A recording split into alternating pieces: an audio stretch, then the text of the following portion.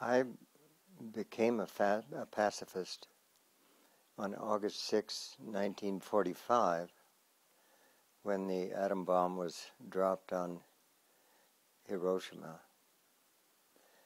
I was in the U.S. Navy doing boot camp training at that time, and couldn't help but contrast the smiles on the faces of people in San Diego, where I was stationed,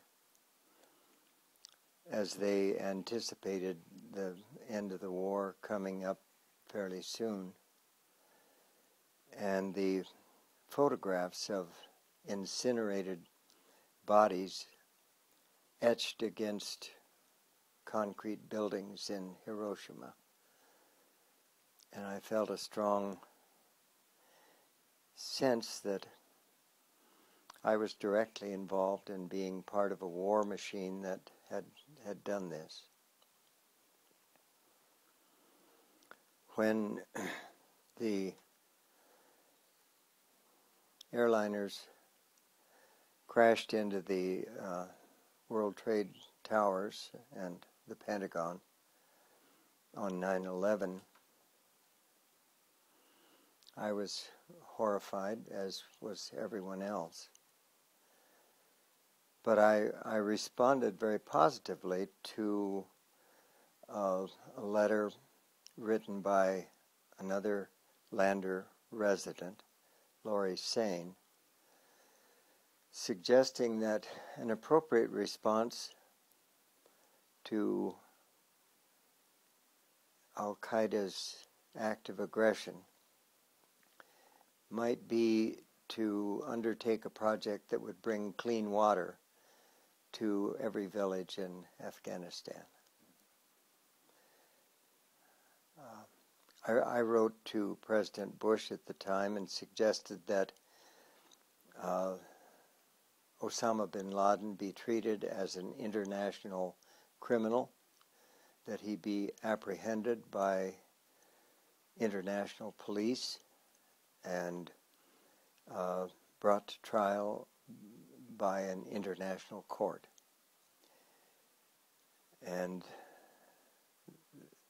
had those two suggestions somehow been implemented, it might have changed the course of human history. It would have set a precedent for responding to aggression in a creative way. And I think the president made a terrible choice when he decided instead to go to war and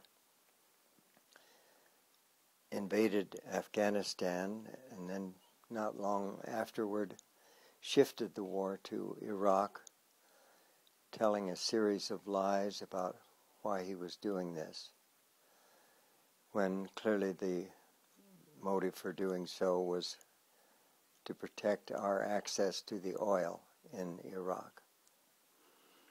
Had our access to oil been seriously diminished, it might even have hastened our shift to renewables, which we're not really accomplishing at all,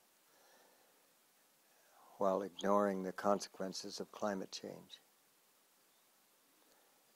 Anyway, my feeling about 9/11 is that it presented a remarkable opportunity, and that the opportunity was completely ignored and lost, and that the real tragedy lies in the lives of people on both sides, on all sides, that have been lost, and bodies that have been shattered, and minds that have been shattered.